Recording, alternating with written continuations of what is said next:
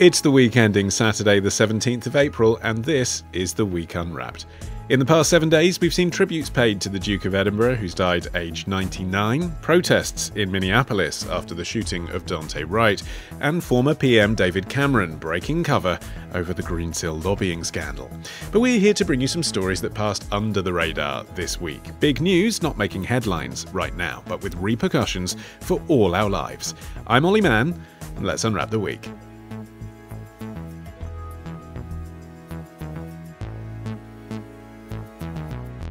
And joining me today from the week's digital team, it is our expert on international matters, despite him never leaving his London flat since he started working here, Joe Evans, and two freelance writers for the price of two, Suchandrika Chakrabarti and Tomiwa Owolade. Suchandrika, you're up first. What do you think this week should be remembered for? It's not just our health that's under threat from COVID. Well, the biggest priorities for the leaders of the world is to reverse the policies that have brought us to our knee in 2020. 2020 is the outcome of years of neglect. It is the outcome of policies that had prioritized economic growth, maybe, but did not equally put a focus on the fight against discrimination and inequality and public investment in public health sector. So the first priority for the world is to reset and reboot. Amnesty's Secretary General Agnes Callamard talking to Deutsche Welle. Suchandrika, we had an idea of what she was on about there, but what's the story? Amnesty's global report for 2020 to 21 is out, and it paints a really grim picture of the state of human rights across the world. So we just heard from Agnes Callamard, who's Amnesty's new Secretary General, and she says that COVID-19 has exposed and amplified everything that's wrong with society today. So amplified, because, I mean, let's be honest, when Amnesty publish a report of human rights abuses, it never makes happy reading, does it? What has been amplified? What's different this time? Yeah, so the report goes into leaders weaponising the pandemic by using it to ramp up attacks on human rights. Vulnerable people and elderly people died in their thousands in care homes. We certainly saw that in the UK. And gender-based and domestic violence has increased in every region of the world. Again, we've seen all those things in the UK. And also the report attacks global bodies such as the International Criminal Court and the UN. And they say they have failed to meet human rights challenges across the world. So they've let governments in Russia and Eastern Europe and Central Asia attack the right to a free trial and other kind of rights of free expression. Tom, those global bodies, so we're talking about things like the International Criminal Court or the UN, have they done anything to tackle these kinds of challenges? Well, they've tried to, but I think it's difficult at the moment because one of the problems with the current situation is a restriction in terms of movement. So that's been one of the key explanations for why things like domestic violence and abuse has increased over the past year or so, is that people can't actually move as easily as they could have previously. So this makes vulnerable people, especially women and especially refugees and migrants, more vulnerable to abuse and discrimination and oppression. So this means that it makes it all the more difficult for especially international bodies and human rights organizations to help them out. Yes, and that applies to journalists as well, I guess, Joe. I mean, I mentioned in the introduction how, like all of us, you've been working from home. That's part of the issue, isn't it? Journalists used to be on the ground in some of these places to expose this stuff, foreign correspondents, but instead they're having to report on it from afar and not know what's going on. Yeah, that's quite right. One of the side effects of the sort of advertising and some of the money falling out of journalism over the past 30 years really is that foreign correspondents now are often not posted to foreign places and left there for any length of time. They often are based in London and then are sent to cover various conflicts or various human rights issues as and when. It should also be said that this report also pulls out fake news laws very specifically as something that has been used to clamp down on freedom of expression during the pandemic. The example given is the Singaporean authorities who passed a Protection from Online Falsehoods and Manipulations Act. Now that sounds quite reasonable, you would think, but actually, what this is used for is to force media platforms to carry corrections or remove content that the government considers to be false. And the penalties for not doing so are 10 years imprisonment or fines of up to £540,000. And obviously what the government deems to be false or incorrect is not necessarily the same as what is false and incorrect. And so there is also examples of sort of journalism being weaponised as a means by which to suppress people's ability to express themselves as well.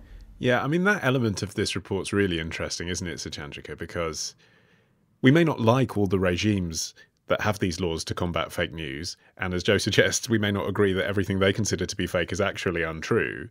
But at the same time, presumably, I mean, Amnesty aren't going to say this, but presumably those laws are also being used in the ways they were intended to remove phony science, quack stuff, quasi-science, stuff that also threatens people's lives during a pandemic. So it's a mixed story. Yeah, it's a mixed story, and it's hard to measure how much good they're doing, because if they are taking those sort of stories down from the internet, we won't know because we never read them. But the problem, exactly. Yeah, exactly. And so the problem is if you give these powers to a government during an emergency like a pandemic, it's how far they'll take those powers. So, for instance, in the Philippines, they've passed an anti-terrorism bill, and it's so broad and so vague because it's trying to cover everything that the definition of terrorism can be used to target rights campaigners. And the Philippines is already one of the most dangerous countries in the world, I think, after Colombia, for rights campaigners anyway. And so if you're trying to incorporate everything and cover every kind of danger at the moment, those laws can be misused, is I guess the problem. And we've seen that in the UK with the protests against the Police Crime Sentencing and Courts Bill, which again is very, very large. It covers lots of areas. It covers lots of things around statues, but not much on violence against women and girls, which seems to not be that helpful at the moment. So it could be that these powers are misused under the guise of being a useful law. I mean, do you think it is helpful, Tom, to draw comparisons with the UK when you're looking at countries like the Philippines and Nigeria and Brazil, where an average of 17 people were killed every day by police in the first half of the year, according to this report? I mean, that isn't happening here. Yeah, so I think in countries like the Philippines and in Brazil and in any other countries, such as Hungary, where they have a greater history of human rights abuses against journalists and against human rights campaigners, I think the problem is clearly significantly worse than in the UK and in other Western European countries. And I think that one of the issues is that the rollout of vaccine has been less efficient in countries like the Philippines. So less than 1% of the population in the Philippines has been fully vaccinated compared to a much higher percentage in Western European countries. So countries like the Philippines have that greater excuse to continue with these particular laws and to exploit the use of these laws to further demonize and further oppress human rights campaigners. Yeah, I mean, do you think there are justifications, Joe? You know, if you were running one of these states that's being singled out for criticism in this report, there are justifications for what they're doing during the pandemic. Well, I think there are certainly justifications for lockdown measures. And, you know, we've had our freedoms curtailed here, and I don't think anybody, well, only the most unreasonable MP would argue that that was completely unreasonable. I think the problem is the extent to which excessive violence is being used to police the pandemic in lots of places, as has been mentioned already. The Philippines and Brazil are two of them. Nigeria is another one that Amnesty specifically draws on. Kenya is also another place which we've discussed previously, had a very successful pandemic response in 2020, but it did come with, you know, excessive use of police brutality and violence in order to make sure that people followed very, very harsh lockdown restrictions. And so I think that, you know, there are perfectly reasonable arguments for the type of shutdowns you've seen, and there's perfectly reasonable arguments for people having their freedoms curtailed in order to protect other people in a pandemic. You know, arguably that's part of living in a society.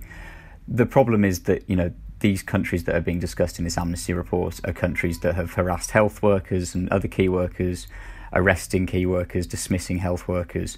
And I think that's the element of this which is more troubling, rather than actually just the existence of lockdown regulations, full stop. And I suppose also, Suchandrika, the point at which some of these adjustments in the ways that governments behave are irreversible. You know, will this be temporary because of the pandemic, and will they go back to how things were before? Or have they all tightened down and we're stuck with it? Well, there is a glimmer of hope offered in the report, and that hope is protest. And the report does say that protest has continued despite many governments' attempts, and we've seen that in the UK, to cut down on our right of freedom of assembly. So obviously at the moment, the thought of huge crowds protesting does run counter to ideas of how we're going to beat the pandemic. But the report does cite the worldwide Black Lives Matter movements, the abortion rights protests in Poland, Myanmar's movement against the military rule. These are kind of impressive fightbacks, even at a time when the pandemic has changed how we live and people might be financially suffering in many different ways, but we're still fighting back. Despite what we said about the report honing in on other countries, like the UK comes in for a real battering in this report. So Amnesty International's UK Director Kate Allen points out that on the right to protest, on the Human Rights Act, on accountability for coronavirus deaths, on asylum, on arms sales, or on trade with despots, the UK is speeding towards the cliff edge. And there's a lot of criticism of Boris Johnson's government. The report also highlights concerns about our immigration and housing systems, police discrimination, the government's crackdown on the right to protest, which the police crime sentencing and courts bill is about, and the resumed arms trade with Saudi Arabia. So the UK is not getting away with being a world power that's a model for other countries. We're kind of getting our hands dirty as well. Yes, that's interesting, isn't it, Tom? Because I guess people listening to the point I made earlier, would feel almost quite complacent. We're not doing the stuff in Britain that the police are doing in Brazil. But what we are doing, as Suchandrika just said, is we are cutting our international aid budget. We are resuming arms sales to Saudi Arabia. So we are having an impact on the human rights of people in other countries. And I suppose it is arguable the government have used the pandemic to cloak that. They wouldn't have got through their cut on international aid were it not for coronavirus. Yeah, I think that's a very fair point to make. There was obviously massive protest, famously in Bristol a couple of weeks ago, protesting against the crime legislation that's being debated in Parliament. And there are definitely people, cabinet ministers in Boris Johnson's government, like Priti Patel, who are more authoritarian when it comes to things like criminal justice and cracking down on protests. So the lockdown provides the perfect environment or context with which they can push through their authoritarian instincts. And Joe, we heard Amnesty in Suchandrika's clip calling for world leaders to create policies to ensure that this doesn't happen again in the future. A lot gets said about that, doesn't it? Oh, there'll be learnings from events like this. But how optimistic can we be that these sorts of lessons are learned? We did see a couple of weeks ago world leaders call for a more bilateral approach to pandemic control, for example, which is one of the things that we could see as a way of avoiding having to enact this type of legislation again. I mean, the problem that you have there is a lot of the things that were mentioned in that call were things like sharing vaccines more adequately, and given that we could be doing that right now and aren't, that doesn't seem to be something that's possible. The problem I think you have is that in a lot of the countries that have seen freedoms recede during the pandemic, it does look as if it's here to stay. The one that jumps to mind is Hungary, which actually repealed its emergency legislation for dealing with the coronavirus, but as was noted by a lot of analysts at the time, the law still left the government with a lot more power than it had before the crisis. For example, it can now declare a state of health emergency or nudge Parliament aside and rule by decree for as long as it wishes, should it see a situation where it needed to do so. Now, when you have a leader like Orbán, that could be basically any threat to power. In those types of countries, I think it's going to be very hard actually to roll back a lot of what's happened. Whether or not there'll be lessons learned in the UK, I think probably does, as frustrating it is, remains to be seen. Whether we get the public inquiry that has been touted into the coronavirus response will probably be a big part of that, and I think that would be some much needed transparency.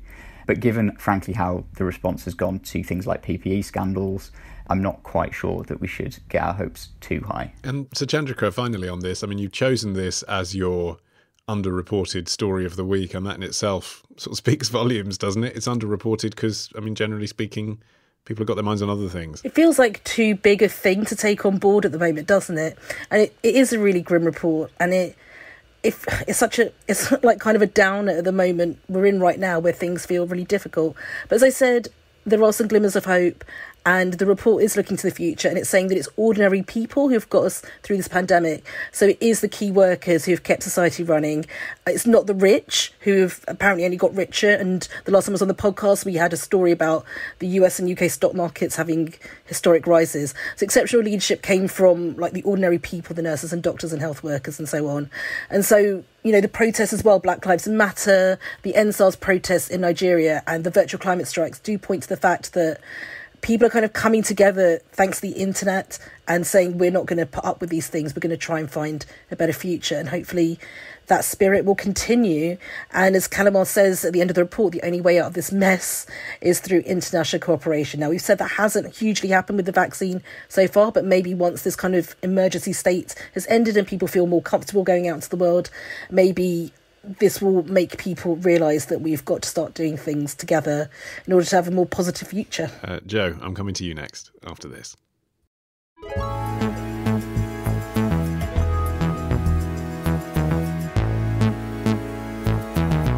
OK, Joe, your turn. What do you think this week should be remembered for? Is Russia's Cold War with Ukraine in danger of heating up? At a railway station just south of the city of Voronezh, there's a small military camp. The ground's all cut up. A lot of kit's been moved through here recently. It's ended up at this much larger field camp just down the road. Seems to be a pretty big operation that they've got going on here, and that we've driven right into the middle of. The The Ukrainian border is about 170 miles southwest.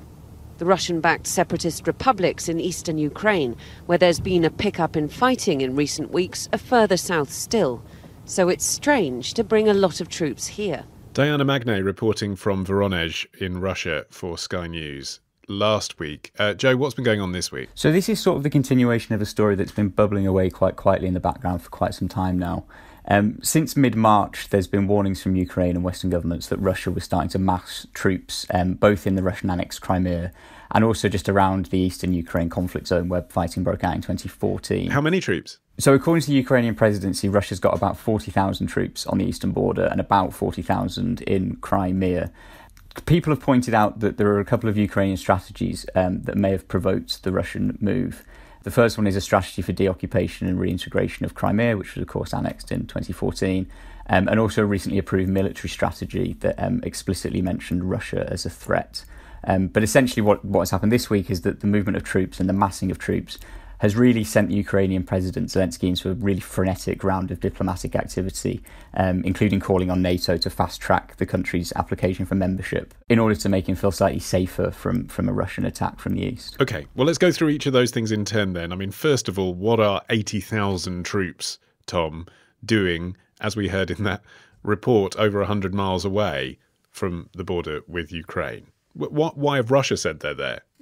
It's quite confusing because many people think the reason why Russia is there is because they're trying to protect the interests of Ukrainian people that consider themselves Russian, essentially.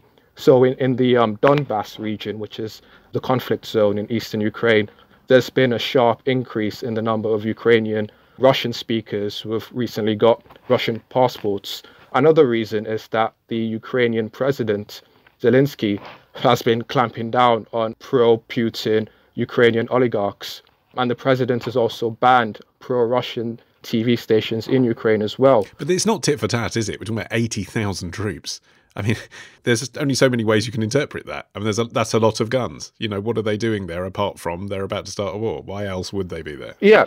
I think that is the most likely outcome, is that they are trying to reignite the conflict that initially started in 2014 with the infamous little green men that came in. But 80,000 troops doesn't sound so little. And also it's psychologically different, isn't it, Suchandrika, to 2015?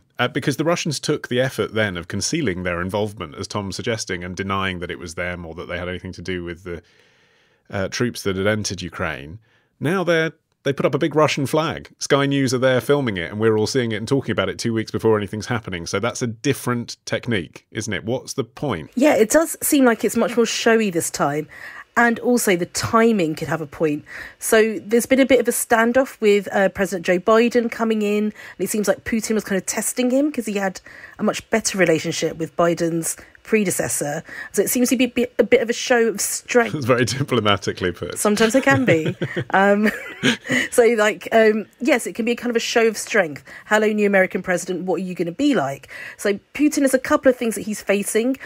It feels to me he's doing the equivalent of riding a horse without a top on, but with 80,000 troops. So he's, because that's his main way of changing his image. So Putin faces parliamentary elections in September, and he's got a continuing mass movement behind his opposition leader, Alexei Navalny. So Navalny's in prison right now. He's on hunger strike. His health is quite bad. And all these stories are coming out and making Putin's government look really bad. So the Kremlin, quote unquote, defending embattled Russians in Ukraine can go down well with voters who vote for Putin because they see the kind of military might behind him as opposed to what other countries might term human rights abuses. So if the Kremlin whips up patriotic fervour, that kind of pushes Navalny further down the news agenda and puts Putin in this kind of great light. If he is testing Biden, Joe, then I suppose we should pay a bit more attention to how Biden's responded. What's happened? Yes, so much like most of other Ukraine's allies, actually, Biden has largely just gone with unwavering support and backing Ukraine's government. The issue really here is the NATO element, I think, because Zelensky has on Tuesday actually spoke to the Secretary-General of NATO, Jens Stoltenberg, and essentially asked them to speed up their membership of NATO. The hope in Kiev is that if they formalise their relationship with NATO, it would deter Russian military intervention because under the treaty it would draw other powerful Western militaries into the dispute. and that would obviously trigger far bigger conflicts than Russia could potentially fight down on its own. Sources within NATO have said that Ukraine needs to focus more on domestic reforms because it does still have an issue with corruption, and also develop its defence capabilities in accordance with NATO standards if it's to become a member. Actually, developing defence capabilities, it was a sticking point for Biden's predecessor. You may remember he would often slam NATO allies for not spending enough on military spending, and that's possibly not going to sit hugely well in Kiev if they note that link. On the flip side, Moscow has blamed NATO and the US essentially for turning Ukraine into a bit of a powder keg. NATO and the US have been increasing arms supplies to Ukraine and also modernising their military.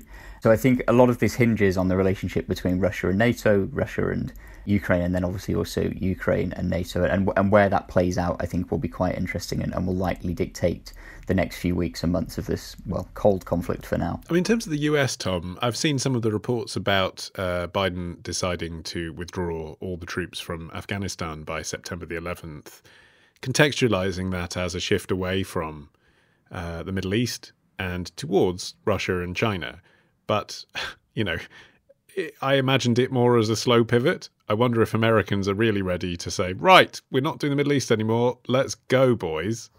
Possibly. But the thing Biden has done recently is he has tried to de-escalate the conflict. So he's actually called for a presidential summit, which includes both Ukraine and Russia as well. That's contrary to the perception that Biden is more hawkish on this situation than Trump was. The immediate response from the Biden administration has been trying to de-escalate the conflict. And that's also been the immediate response of NATO as well. I don't think anyone from the West, NATO or Biden, is ready at this moment to engage in a quote-unquote hot war with Russia at the moment on behalf of Ukraine.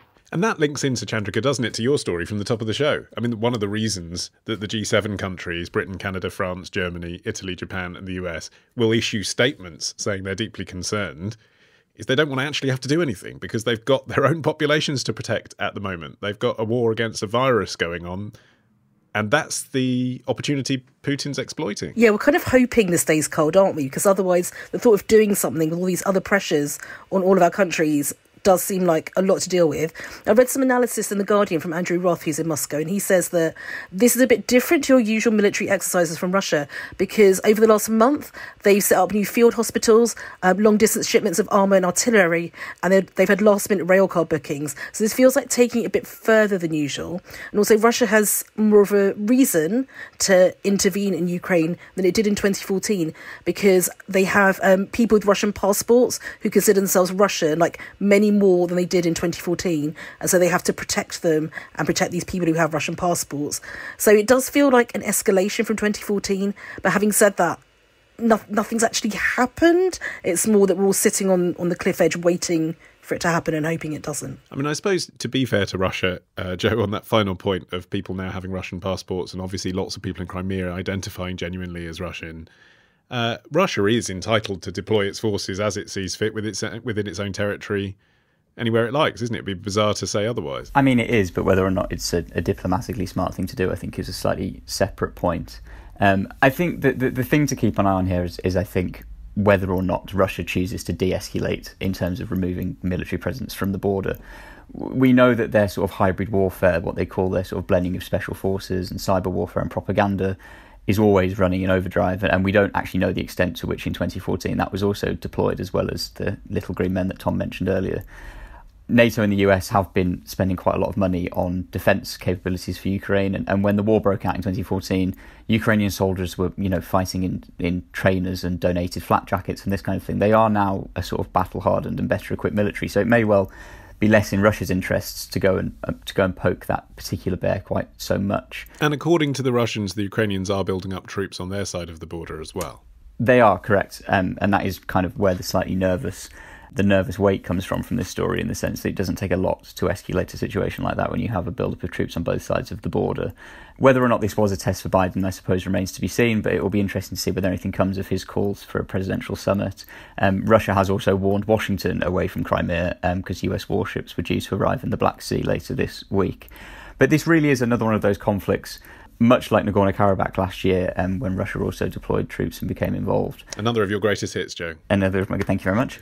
where you have this sort of very delicate balance of various different geopolitical aims, and that's what kind of makes this quite frightening, is that it could very quickly spiral and drag in quite a lot of people with interests in the region. Okay, let's have some light relief. Tom, you have an incredibly silly story for us next, after this.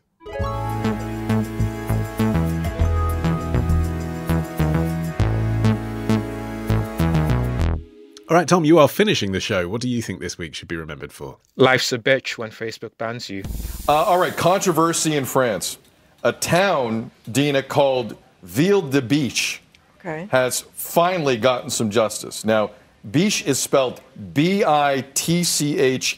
Keep that in mind. Okay. Facebook took down the town's page because it contained, quote, vulgarity. Oh, really? Ville-de-Biche had vulgarity, according to Facebook. The mayor said in a statement, quote, "What has happened to the town of Biche demonstrates the insufficient and limited moderating tools that only the human gaze can appreciate," end quote. Breakfast Television Toronto covering the digital debacle that has beset Ville-de-Biche. Tom, to clarify, what is the name of the town? How is it spelt? What's the issue? So there's a town in the northeast of France called Ville-de-Biche. And the Biche is spelled B-I-T-C-H-E. And Facebook temporarily removed the town's Facebook page because it considered it offensive. So it was an algorithmical error. It was AI seeing the word bitch where there wasn't the word bitch, right? Like they could easily have stumbled across Scunthorpe. So why is this your story of the week? I mean, errors happen, don't they, in automation? Yeah, it's my story of the week because I think there are many towns and many cities and villages around the world with rude names or potentially rude names, and it's just whether they should change their names to adapt to respectability or they should retain their names. So last year, in fact, there was a village in Austria that changed its name from Fucking to Fuggin. I don't mean to make you any more blushed than you are, but I'm just, how do you pronounce Fucking in Austria? Fucking. You do say it fucking. Yeah. That was the name of their town. Yeah. That was, and funnily enough, interesting enough, I should specify that the town has had that name since the 11th century, which is quite remarkable because the F word has only been in use in English since about the 15th century. Was it named after? I mean, we're going down a tangent now, but why was it called that? Do you know? Right. There was a person in Austria called Focko, so Focko, and I think that the village was named after that person. Like Andrew's Knob in Cheshire, Suchandrika. What's wrong with that? That's the best question I've been asked this week. Did you want to specify which Andrew? No.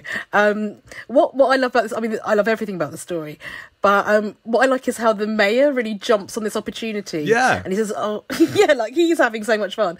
And he's inviting Facebook chief executive Mark Zuckerberg, a man with plenty of time in his hands, to visit Ville-de-Biche and discover a pretty fortified town. So this is a bit like the Streisand effect, but kind of good. So the Streisand effect is when a celebrity has something they actually want to keep private, but they go into litigation, and so it amplifies this thing they wanted to keep private. Yeah, so she wanted to hide her Malibu beach home or something, didn't she, from Google Maps was the story, yeah. And now we're all going this summer, so like everyone knows about it. And so in a sense, this is like a positive Streisand effect, where I'd never heard of Ville-de-Biche, and I did mention before we started recording, if my 15-year-old self had heard of Ville-de-Biche, it would have become my go-to insult for everything the whole time. So in a sense, like it's brought fame to them, and also the Austrian village of Fucking, they've had a lot of tourism off the back of their name, and that tourism has come with pros and cons. On the one hand, people, money, using their services, going to restaurants, paying to stay in hotels, that's great. But on the other hand, people have been stealing the sign, they've had to have anti-climb concrete put up there, they've had to put money into protecting this sign. And you just think, with the really serious stories we've talked about in the first 2/3 of this podcast, it just seems so ridiculous that a village has to spend money on keeping its ridiculous name safe. But also, this is about English language dominance, which is unfair. Yeah, there is an element of that, isn't there, Tom? Yeah, definitely is. It is about. I mean, why should bollock in the Philippines be embarrassed that they're called bollock when it doesn't mean anything there? Yeah, and I was checking that there is a place in Turkey that's spelled CUNT. I won't ask you to pronounce that one. Yeah. That's a bit too far. and it's only offensive from the perspective of somebody who has knowledge of English, basically. You know what's ruined it all, Joe? Instagram. That's who to blame, isn't it? I mean, they've invited Mark Zuckerberg because of Facebook, but actually it's Instagram that's the problem, isn't it? It's all these hipsters going along and taking pictures of themselves in front of the sign that says "Come Bum India" because they think it's funny. I mean, that used to be a personal pleasure, didn't it, when you were on a road trip? But now people are making the trip specifically to share it with thousands of people. They've ruined every holiday in Ballplay, Tennessee. Maybe. Although I'm not sure that hipsters have necessarily descended on Shitterton in Dorset just yet. I do wonder with this story, actually, whether there's a degree of sort of nominative determinism about this as well. I've always been slightly sceptical of this concept in relation to people. But I do wonder whether you were sort of, if you were the hippest new tech startup, would you be looking to set up in Cockermouth in Cumbria, for example? Or would you want your office to be on Butthole Road in Yorkshire? And I do wonder whether these slightly unfortunate, ludicrous names do sort of mean that the town itself or the city itself can't attract the kind of business, the kind of people you would want investing in the area because they're not very hip-sounding places to be involved with. Do you think, Tom, our relationship with technology has an impact here? Because in the future, this is going to happen so much, isn't it? As things are increasingly automated, that we might just learn to dismiss this kind of thing. Like, of course, a town that looks like bitch would get taken off Facebook for a few days, but that's the kind of thing that happens. It won't be novel anymore. Or do you think the tech will improve? Hopefully, it would improve, because I think the mayor of Ville de Biche did sound genuinely offended by it, because he said in a statement, the name of our town seemed to suffer from a bad interpretation. So hopefully, as algorithms become more sophisticated, they would find a way to adjust and account for the fact that these kinds of discrepancies and anomalies do happen, and we shouldn't just strictly or exclusively focus on terms and conditions. Suchandrika, you are allowed to laugh. It looks like you're really holding it in, like you're at a funeral. It's fine. It's a funny story. Do you have anything else to add? Shepherd's Bush is on that map, which isn't dodgy to me, but clearly it is to other people. You should clarify. What map are you looking at? We've all discovered an internet resource, haven't we, that's fun. Oh, I say we all discovered. A man named Olly Mann drew my attention to the Vaguely Rude Places map, and it is really fun, and I've been enjoying it greatly. There are some ridiculous names out there. But there you are. You see, Shepherd's Bush is probably funny to an American, isn't it? It's not funny to someone from Britain because we're so used to it as terminology, because it's a big part of London. But it's funny if you've never heard of it before. A bit like when you first see any of those words written with C-O-C-K in that's pronounced co, in the Irish way. It's not funny when you know it's Coburn. It's funny when you think it's Cockburn, isn't it? I mean, maybe that's the lesson to learn from this. As Tom said, the mayor of Ville de Biche is very offended that Facebook would find anything funny or anything to ridicule about the lovely town that he is the mayor of. And so maybe residents of these places need to rise up and fight back against this. Like, for example, in 2010, the residents of Castleford in Yorkshire were very angry when there was a petition launched to rename their landmark bridge, which is called Ticklecock. And they were not having any of it. They would not agree for it to be changed to Tittlecott, which was apparently slightly more modest.